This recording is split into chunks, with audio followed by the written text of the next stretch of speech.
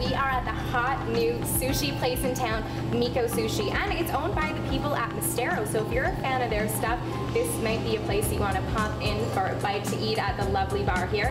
I'm with Chef Yoshie, and from what I understand, you've been in this business for a very long time. Yes. How long have you been doing it for? Almost 30 years. What brought you to Fort St. John? How long have you been here for? I just Fort St. John coming to the 3 months before I live in the Vancouver. What do you think of all the snow and ice? And we just had that huge storm. Yeah. What did you think of all that? So terrible. Chef's 30-plus career has taken him from his roots in Tokyo all over the world. He shares with us the basics of sushi making. That's seaweed outside is a very traditional style. Yeah, so usually for the tuna roll, salmon roll, cucumber roll, this one is traditional. But California roll or dynamite roll is like inside out. Chef tells us something quite interesting. A common misuse of the word sushi is with the rolls. These are properly referred to as maki. Sushi is this: a small ball of rice with a dab of wasabi and raw fish. And have you heard about Japanese steel? Well, the rumors are true. They cost a pretty penny.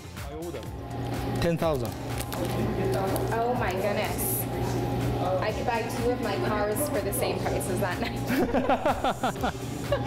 Be careful, don't cut a finger. These are sharp, I've heard. Okay, so that looks just fair. hold We're there. gonna work on my knife. See, very skills. different, huh?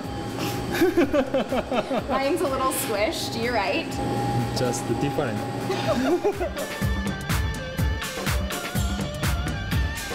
Are you gonna let me try and cut it again, or am I not allowed? Go ahead.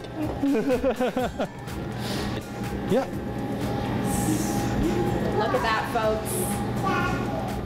After the basics with maki and sushi, Chef invites me to the table to try something he has eaten for years, but is just now becoming popular in North America: Japanese tastings, consisting of 3 or more courses. Japanese is a 3, 5, 7, 9. Wow. This number is good, or 8. 4 is that means shi or yon, so that means die. So that's why we never use it.